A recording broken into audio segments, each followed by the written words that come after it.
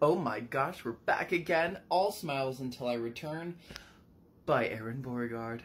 Now, quick few things. The YouTube is set up. I uploaded pretty much every existing thing that I've already done here. As well as a Patreon has been set up. It should be above in my listings. It is the Bing Bing Fan Club, just $2 a month. If you include your mailing address, I printed out a bunch of pictures of my lovely cat Bing Bing, and I will sign them and try to have her put her paw print on them if I can, and I will send them to you. Just an appreciation. All that money goes towards buying more credits for more books. If you don't want to drop the money, literally, I don't care. Keep it. It's yours. And a P.O. box will be set up this week. And if you didn't know already, October 1st, I am flying out to Australia for work. So I'll be there for about 6 months, but I'll continue to upload and all that stuff. Anyway, so we move on to All Smiles Until I Return. I do have the hard copy of this book, but I wanted to listen to it while I did work. So we open up the scene to our main character, Andy Cameron. Andy works at a large banking company that his job is to answer phone calls and deal with customers. He's kind of at a point in his existence of just realizing his life is so mundane and boring, and all he does is wake up, eat food, go to work, and slave away his entire life to what? Answering customer questions that he has to repeat every single day? People yelling at him for things that is not his fault? He can't deal with it anymore. He's exhausted. Like, what is my life? All I do is work, answer calls. I sit here. My muscles have atrophied. I don't work out. I don't go anywhere. I don't have any friends. I live alone. I'm middle-aged. Nobody will miss me when I die. What's to my legacy? I'm good at answering calls. I work for a bank that doesn't give a shit about me. Like, what is left in my life right now? The good questions. As Andy sits at his desk and works, he gets a call from a customer complaining about a transaction. Why is there a transaction, removing money from my account? It looks like rent was paid. No, I did not authorize this money. Do you still live at blank, blank, blank, blank address? Yeah, but that's none of your concern. That has nothing to do with my money being gone. Sir, this is an automatic payment that removes money from your account to pay your rent. If you're still living at that address, then you're still paying rent, right? The amount taken out is blank amount of money. Therefore, that is your rent being taken out. Do you not want this to happen? I'm not understanding your complaint here. I did not authorize this money to be removed from my account. I don't care if it's for rent. I don't want... let me speak to your manager. This is ridiculous. Sir? Sir? I want to speak to your manager. This is fucking ridiculous. No. What? No, you can't speak to my manager. Go fuck yourself.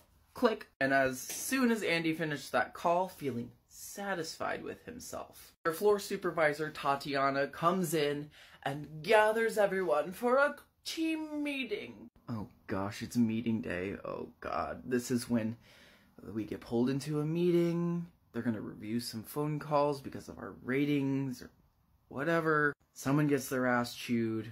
Then we all go back to work. This gives me a time to just zone out for a couple hours. Sweet.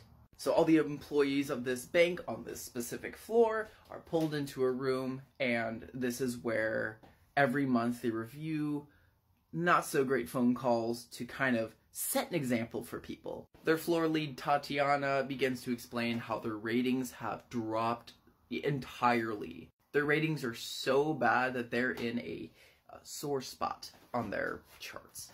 So Tatiana has a list of names pulled up as they're getting ready to listen to pre-recorded phone calls and kind of pick apart what people are saying to customers. Everybody is hella nervous. Nobody likes these meetings because you are put under a microscope by the leads. If you've ever had this kind of job, you get it. The scene kind of pans to Philip, one of the employees sitting across from Andy, who is visibly like kind of shaking, jittery, fidgety, sweating, super nervous. damn, we're all nervous, but Philip is extra nervous today. Wonder if he's okay. The dude is really fucking weird, though. He's a weird guy. Anyway, Tatiana's boobs look freaking great today. Look at those Tatianas.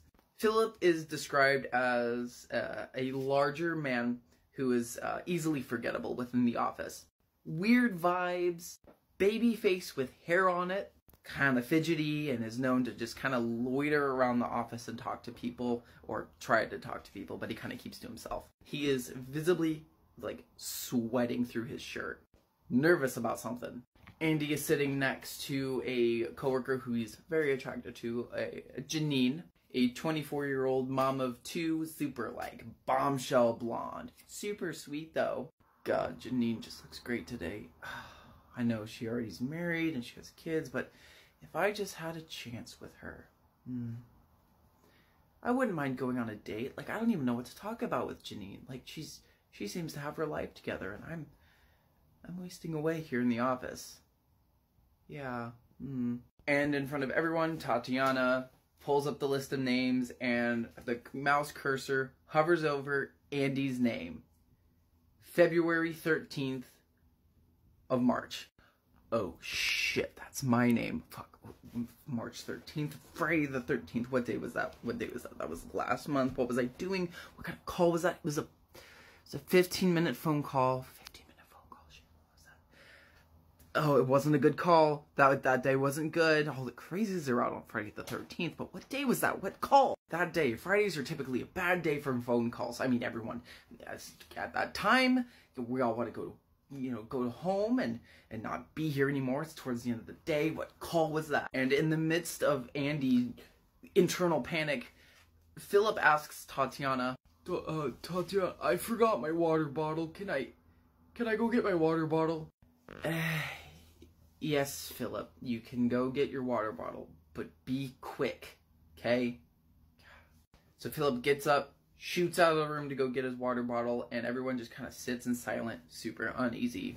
Everyone waits for a moment, and Philip is taking a little longer than they expected him to, but at that same moment, loud, eruptive noises are heard from the hallway. Proud to be an American!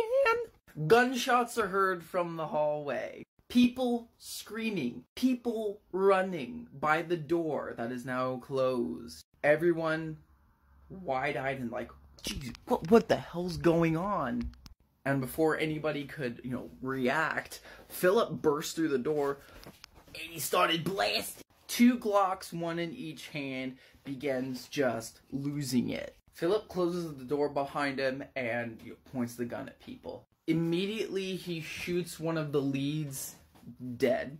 Janine, the hot bombshell blonde with 2 kids that was sitting next to Andy, slowly raises from her seat to plead for her life. But before she could get any words out, Philip shoots her in the neck, and she collapses onto Andy. Everyone is just kind of frozen, and Philip turns to Tatiana, pointing the guns at her, and he begins rambling about, you corporate pigs take all of our money, we're getting in trouble for things we don't even do, I'm wasting away, I'm wasting my fucking life here, you don't care, you never cared about us, all you care about is ratings, you don't care about us, we don't get any time off, what is this for?